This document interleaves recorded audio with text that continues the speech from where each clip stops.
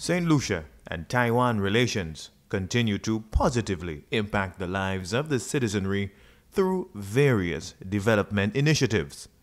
Taiwan has made available a further $3.2 million in development funding, which the Pierre administration will channel through the Saint Lucian community.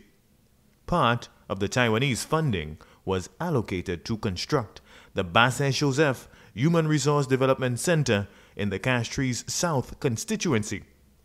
The funds will also support the government's maintenance program for sporting facilities throughout the island.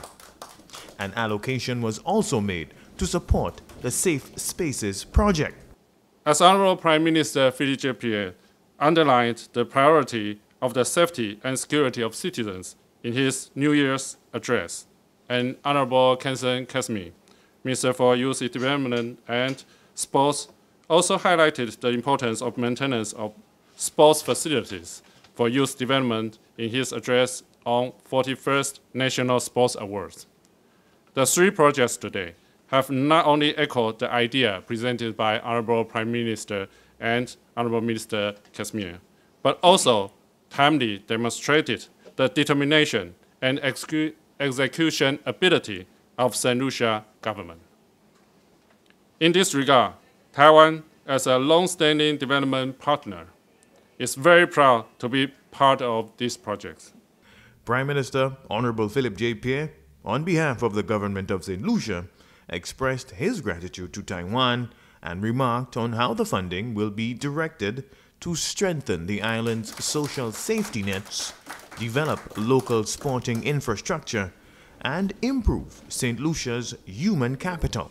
What is significant in these three projects today is all of them are people-centered projects. All of them relate to people. The Safe Space project, people. The rehabilitation of human resource centers, people. Rehabilitation of sports facilities, all of them involve people. So it just shows and demonstrates that our mantra of putting people first is clear, not only in words, but in deed.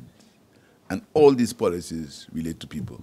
But I'm particularly pleased about the last one, rehabilitation of sports facilities, because the Minister Philippe Park is going to be done in that phase. So all the doubting Thomases about jazz, all the doubting Thomases about jazz at the Minister Philippe Park, let them rest assured that jazz will be held at the Minister Philippe Park.